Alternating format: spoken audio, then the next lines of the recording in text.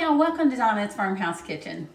Well, it's been a little while. I've been a little under the weather, so I'm trying to get back into making some more recipes, and we're wearing our matching aprons that Miss Gina gave us. So thank you, Miss Gina, for these wonderful aprons. Say thank you, Miss Gina. Thank you, Miss Gina. We are going to make a lemon shortbread cookie today. We're going to get started with a half a cup of granulated sugar. You ready to help me? Yeah.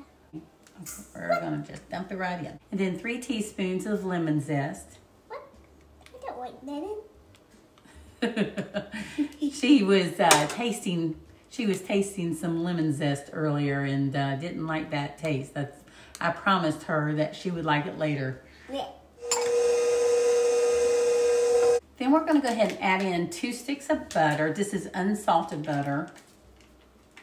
You want to help me? See if I can bring this towards you a little bit better. Okay, go ahead. Drop it in. Okay, throw it over there.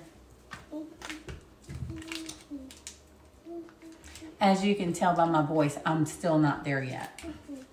It's been a long journey. There you go, baby. And about a half a teaspoon of kosher salt. Mix this together.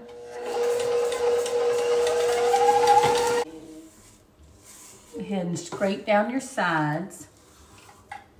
We're going to add in 1 egg yolk.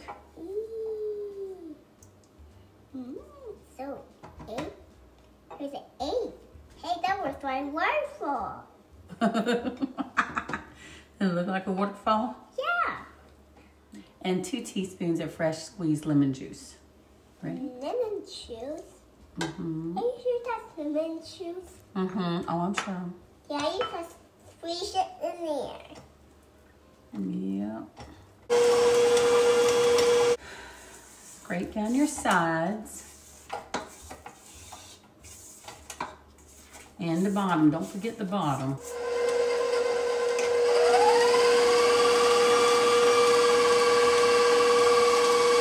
we're going to add 1½ cups of unbleached flour. You ready? Okay.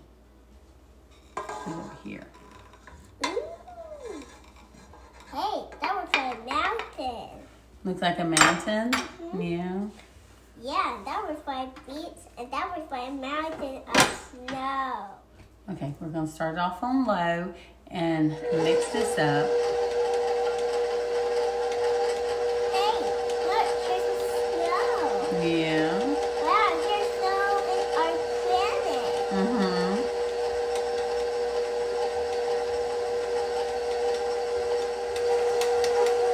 So now that we have it incorporated, we're going to bump this up to medium and bring the dough together.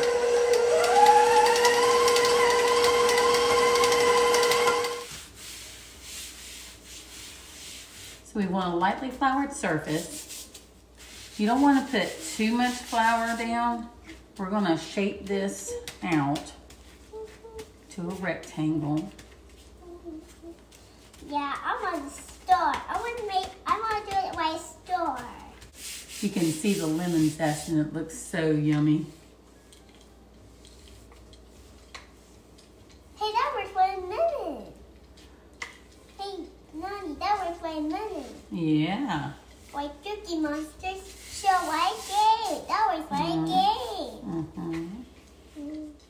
Hold on. Let's try to get as much as we can. Okay, gently press it down.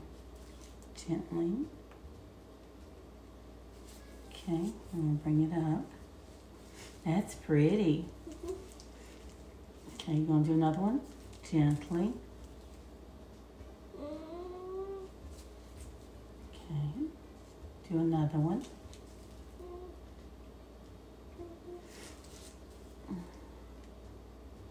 Do another one. Go ahead, baby. Gently. Okay. Do another one. Gently. Like a sun. Yeah. We're going to re-roll a lot of this dough because I didn't like the way that it was coming out.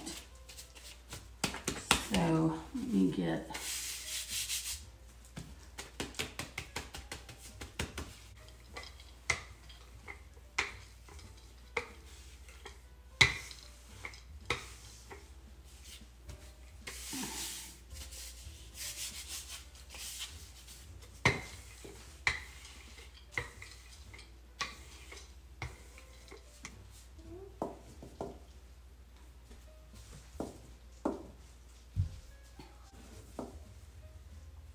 Make sure that you always dip it in the flour.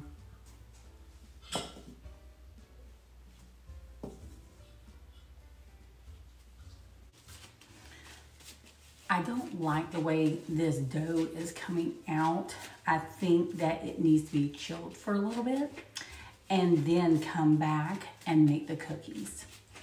I don't think the recipe that I'm going by is correct on this, because the cookies, once you try to get them up, they lose their shape. And so I am going to chill the dough in a nice disc, and then I'm going to come back and roll it out and make some cookies. Well, I've lost my partner in crime. She's with Papa right now. You're probably going to hear her in the background laughing. Her laugh is so contagious. I've had it in the refrigerator for an hour or more. I've got a different rolling pin too. I have this little one. See if I can get it rolled out.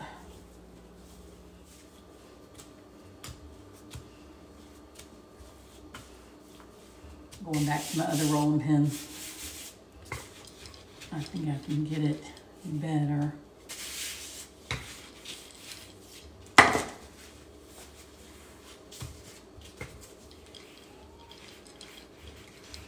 We want it about 1/4 of an inch in thickness. Make sure that you dip it. Okay. Start cutting them out. Oh yeah, that's much better. Much easier to deal with, and you get a pretty cookie. Now, mind you, I am going to put these back in the refrigerator before I bake them. I don't want them real heavy with the flour. But we're also going to prick them before we put them in the refrigerator. See, that's coming out much better. Look how pretty.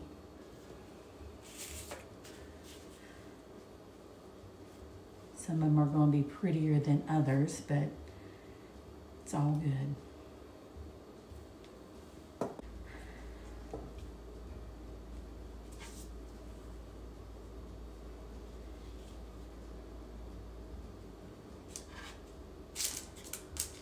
So I'm going to keep doing these until I get all of the cookies made.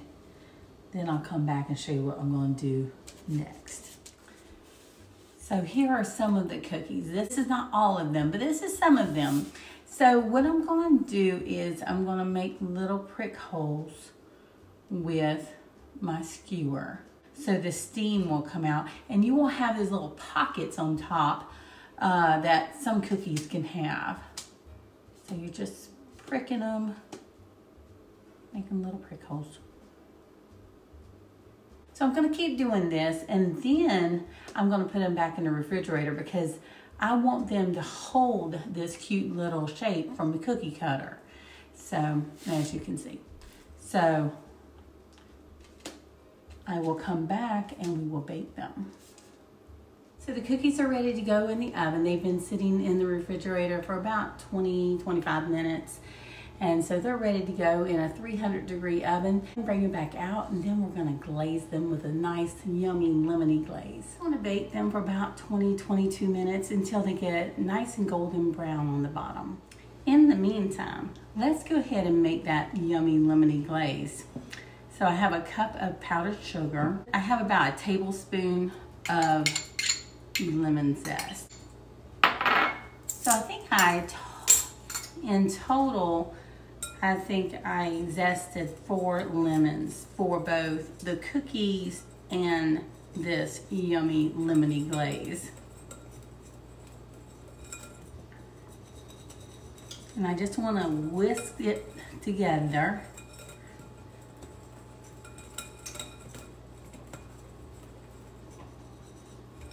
And then we're going to start adding some lemon juice.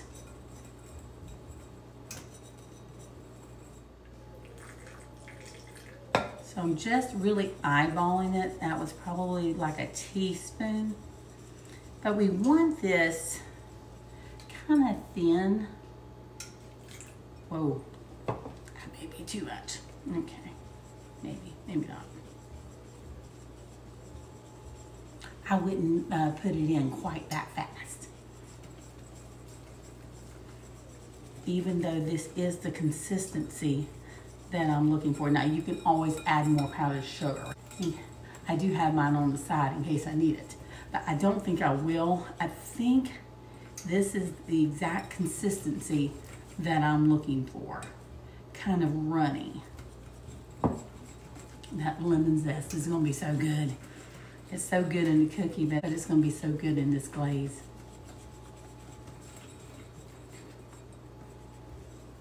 Yeah. So I'm just gonna let this sit. We're gonna wait on the cookies and then we will come back and let them cool and then put this glaze right on top. I'm gonna go ahead and put the glaze inside of one of my piping bags. And I'm ready for them to go on top of the cookies. I'm going to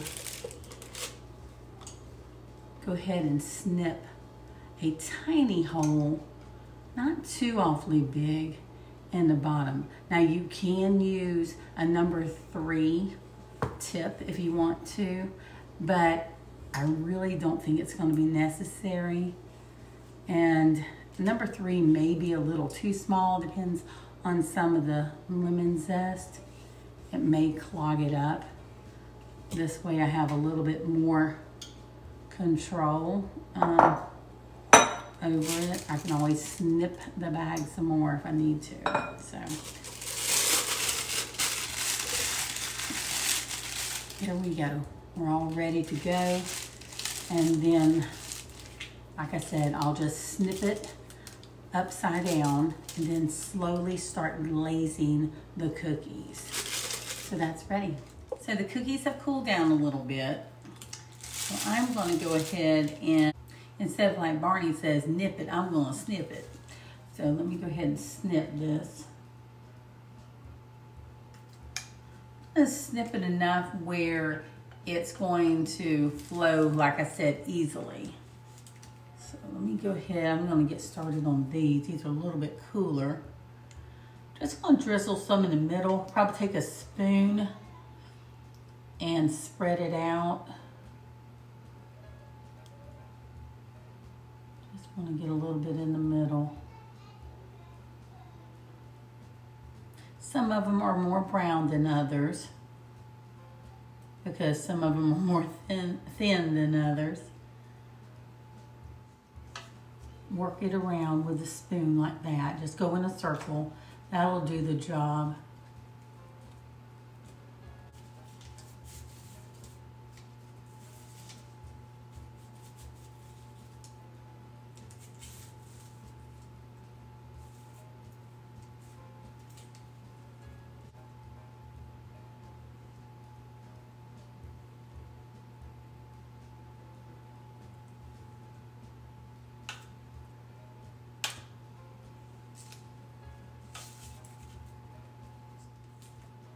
It's not dry yet, but I'm going to go ahead and do a taste test on the ugly one.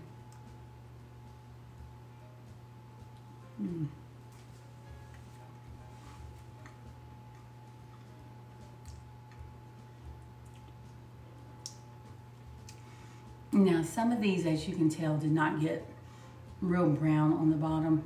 It's okay. It didn't hurt them.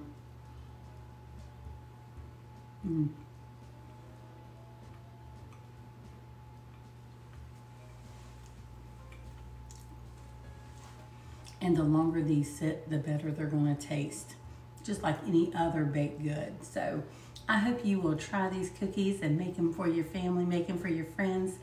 And thank you for sticking in there with me, waiting for me to do another video. And I hope you have a wonderful night. Bye-bye.